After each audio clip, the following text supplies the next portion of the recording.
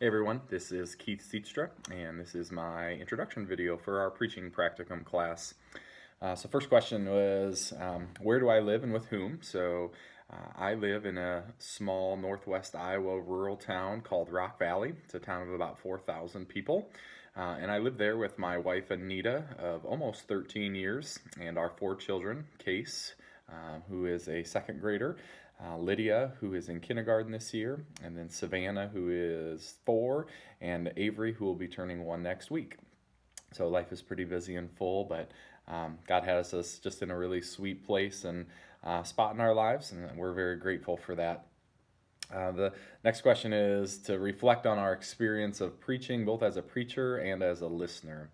I think really, especially since probably wrestling with God calling me into ministry, I probably have paid more attention to the way preachers share their message, the way things are put together, and how they try and drive home points, or the way even some of the exegetical work is done throughout the week. I know just the chance to have had conversations with past pastors, just even kind of ask those questions. And so I think as I just reflect on that, more just from that listening standpoint of the unique opportunity that we have to hear the Word of God proclaimed, right? And it sounds different every week. And just that truth that some weeks it may really catch you and hit you right where you're at, and then some weeks maybe not so much. And they're sermons and truths that we have to tuck away for future reference and when those circumstances or moments come in our life.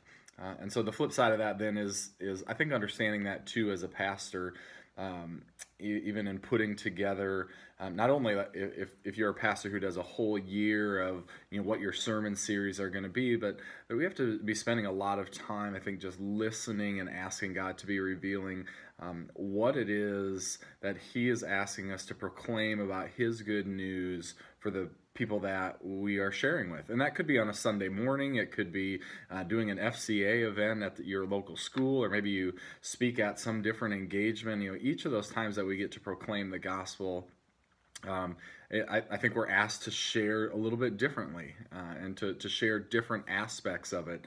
And so of course we can catch the snapshot of the gospel in that we are sinners and Christ came and lived a perfect, blameless life and died for us. And then because He has conquered sin and death and risen from the grave, we have the hope of eternal life, right? There's the snapshot of the gospel, but there's so many parts of that within preaching that we begin to step into. And so when I think about this quarter and even my hopes for it, thinking specifically of Christmas and Easter and of weddings and of funerals, I know just in my pit, I get really anxious about thinking of doing funerals especially, but weddings too. And I think it's just the emotion that's involved in that, and just in my own humanness saying, man, I don't want to screw these moments up. I want the wedding to go off well, and I want to proclaim truth to them and encouragement over this union that this man and wife are stepping into.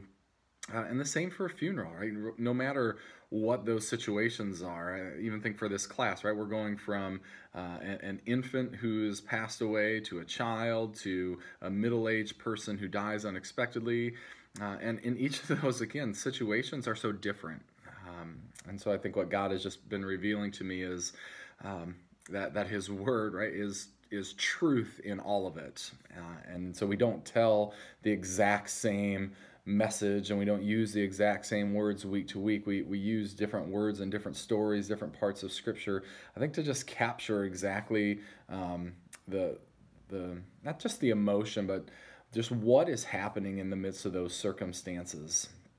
And so I just really this quarter, I just really to dive into those big preaching moments of Easter and Christmas where we know the church sometimes fills with people who aren't usually there. And I think the same can be said of weddings and of funerals, that the the church can be filled with people who maybe aren't usually there, and we have those unique moments to really share the heart of the gospel. And so just for me, I'm just hoping and excited to push into that in new ways, and to learn and really to listen. I think what I appreciated the first time going through the PR500 was just getting to listen to other people dive into Scripture and how they felt the Spirit just moving and speaking to them, and it's encouraging to me to maybe listen in a different way, or to dive into sharing a sermon in a structure that's a little different than what I've done in the past, and so I'm just excited about that interaction part for us as well.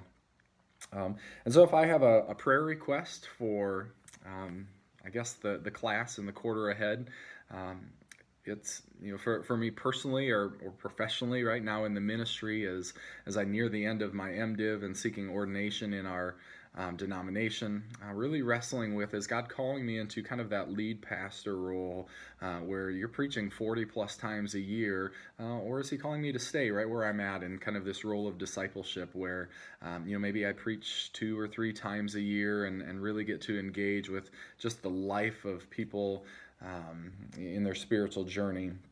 And so just asking for clarity in that as our lead pastor is nearing a time of retirement, and we just begin to ask that conversation, and knowing that people will approach me and ask the same thing. So yeah, lots of thoughts and emotions packed into what this class will hold and what it means to preach and proclaim the good news of the gospel, and just looking forward to growing. So look forward to hearing everybody else's videos and just getting to interact with you throughout the quarter. God bless.